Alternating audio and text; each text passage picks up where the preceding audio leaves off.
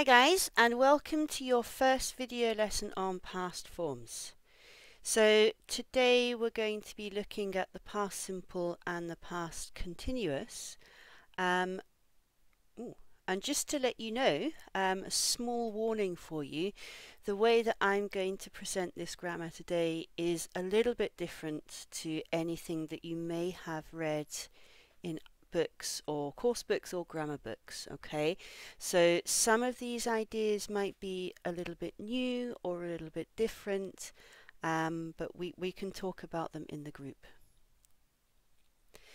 So in general, talking about the past in English can be quite challenging.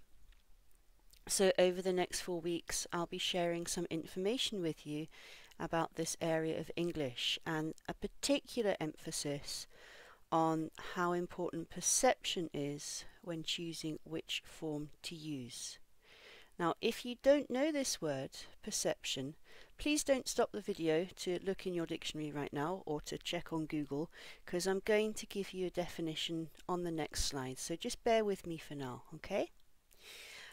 So yeah, today, past simple and past continuous.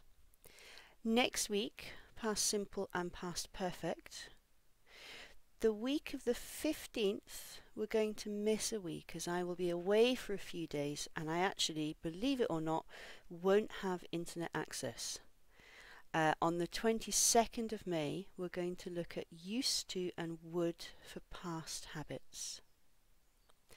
And on the 29th, we'll finish by talking about other uses of past forms, including politeness and hypothesizing. So let's look at that word perception. So 2 questions to think about. What is perception? And why is perception so important when we talk about English verbs? So the Collins Dictionary tells us that your perception of something is the way that you think about it or the impression you have of it. So in other words, it's how you understand a situation. And to give you an example, imagine 2 people in a really big city. So it could be London, it could be Milan, it could be Tokyo, and maybe one of these people loves this city and they say something like, wow, all these people, all these art galleries and restaurants, this is an amazing place, I love this place. And the other person says, oh my God, all these people, all this noise, this is horrible, I hate this place. So these 2 people, they have a different perception of the city that they're in, and this is really important when we talk about English verbs. So there are rules with English verbs, obviously. However, we can often choose which form to use depending on how we perceive or understand the situation that we're talking about. So let's start by looking at the past simple. So the past simple talks about a past time or action, and this time or action is finished and complete. So just to let you know, these green X's are now, so this is present time, and Jackie ate the cake. Okay, it's finished. There's no more cake for us to eat.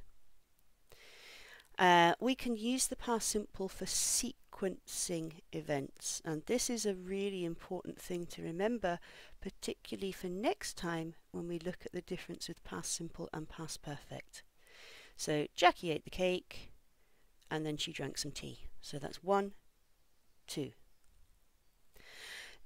Past simple also really expresses past facts as perceived by the speaker. So this sentence here, and this is true for me, I lived in China for 3 years. So this is fine. This is a finished thing. This is now, I'm not in China anymore. Let's look at the past continuous a little bit. So past continuous also talks about a past time or action, but now these actions happen in an extended period of time. So if you look at this cake, it's got quite a bit longer than the cake on the slide before, This is the extended period of time. So Jackie was eating the cake. Past continuous often emphasizes the duration of an event, and duration means length of time. Okay, so Jackie was eating her cake so slowly that her tea got cold. And one little important difference is that we can't use the past continuous for sequencing events. So you can't do this 1, 2 thing like you can with the past simple. So Jackie was eating her cake, then she was drinking her tea. Nah, it's not really possible. Alright, so now let's start comparing these two forms then, okay? So as we said, past simple, sequencing events, 1, 2. That's no problem. What about then when we start to have one past continuous event and one past simple event? So in this situation here, we've got Jackie was eating the cake as I came into the room. And now we come back to this word perceive, and now it starts to become important. The past continuous is perceived as the longer event, and it contains this shorter event. So in the head of the speaker, in the mind of the speaker, this green event, the cake, is longer, and me coming into the room, this is a short event. Now we can also have two past continuous events, and in this situation the two events are seen or perceived as having equal duration. So Jackie was eating the cake as I was coming into the room. Okay. Now here's a little thing that you might come across in grammar books or course books, stuff like that, or perhaps on the internet. People often say, and I have said this in the past many times, that the past continuous is taught as a long action that is interrupted by a short action. So you often find sentences like, Alex was having a bath when the phone rang. So the idea is you have this long action and something short happens in the middle of it. And this is okay. There's no problem with this. But the question is, who chooses which event is long or short? Now, we had the sentence before. Let's just find it for you guys. Jackie was eating the cake as I came into the room. So this is the perceived long event. This is the short event. And now we have it the other way around. Jackie ate the cake quickly as I was coming into the room. So both sentences are okay. This is the important point. It depends on the speaker's perception of long and short. So the speaker's choice of verb form does not depend on real time. Instead, it depends on the speaker's perception of time. If the speaker wants to emphasize duration of an event, they're likely to choose the past continuous. If the speaker wants to emphasize or express a completed past fact, they're likely to choose the past simple. And then going back to these long and short events, you know, sometimes we do want to talk about two past events where one event is contained. So if you contain something, you kind of put it around. If something is contained, something else is going around it. So sometimes we have a situation where one event is contained by the other. And this is when the standard course books talk about long and short events. But it's important to remember that the length of an event depends on the speaker's perception rather than clock time. Okay, so this is the same sentence again.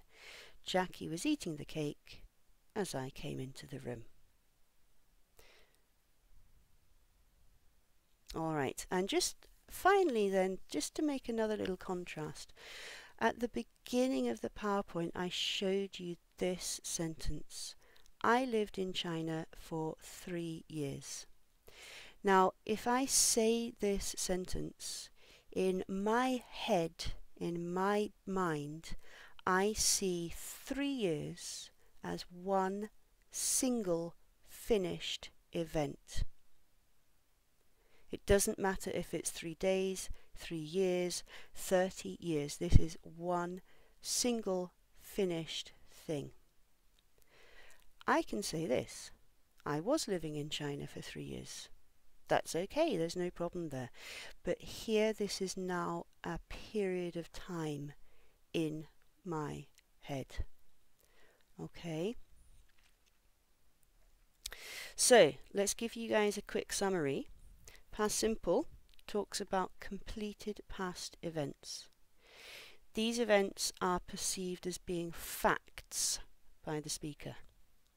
And it doesn't matter how long the event was in terms of clock time.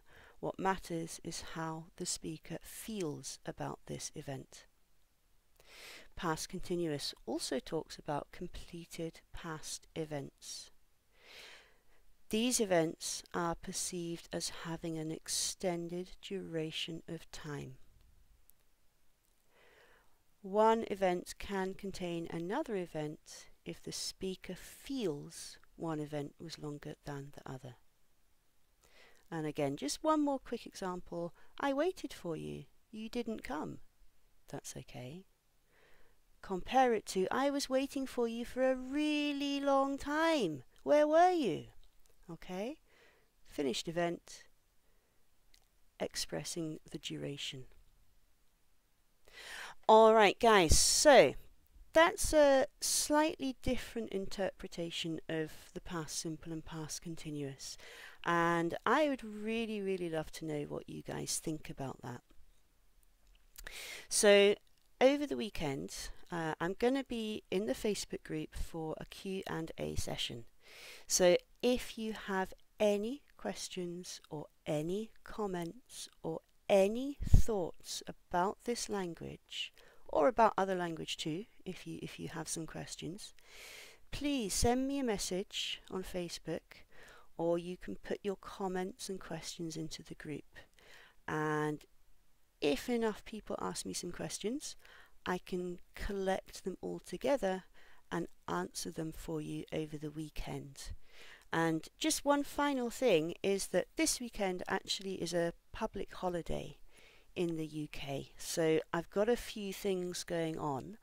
I haven't quite got a clear time yet for this weekend Q&A, but I will let you know as soon as my plans are ready, and I would love to know what you guys think. Okay, take care.